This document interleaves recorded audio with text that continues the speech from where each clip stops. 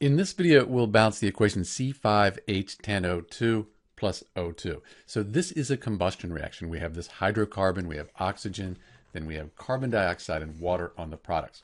So let's count the atoms up and balance the equation. This is a bit of a tough one. So we have 5 carbons, 10 hydrogens, and then 2 plus 2. So we have 4 oxygens on the reactant side. Product side, we have the 1 carbon, 2 hydrogens, and 2 plus the 1 here, so we have 3 oxygen atoms. So with these combustion reactions, leave the oxygens till last. That's usually a really good strategy. We can balance the carbons though. We could put a 5 here, 1 times 5, that would balance the carbon atoms. And then let's update the oxygens here. We have 5 times 2, so 10 plus the 1. So now we have 11 oxygen atoms. Let's balance the hydrogens. We could just put a 5 as our coefficient here. 2 times 5, that gives us 10. So the hydrogens are balanced.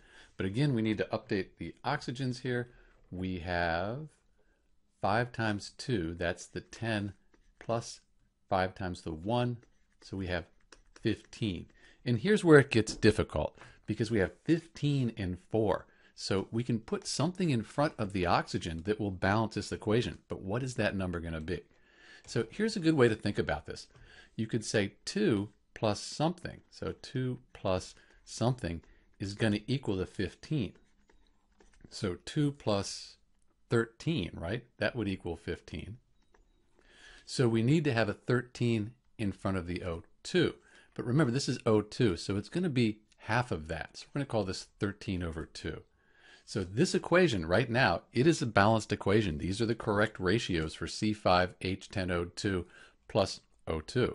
So this is correct, but teachers don't always like to have fractions when you balance these equations. So we need to get this to be a whole number. The way we do that, we multiply everything by 2. So we're just going to double everything and that'll get rid of our fraction. So we end up with 2, and then 2 times 13 over 2. The 2's cross out, that's just 13. 2 times 5 is 10. 2 times 5 is 10. So if you need whole number coefficients, they end up being 2, 13, 10, and 10. So that's also a correct ratio for this equation. So the key here, leave the oxygen till last, and then figure out what you need to put in front of the O2 so that you balance the oxygens. In this case, we needed to get it to be 15, so we put 13 over 2. This is Dr. B with the balanced equation for C5H10O2. This video goes out to user Sweetener. Thanks for watching.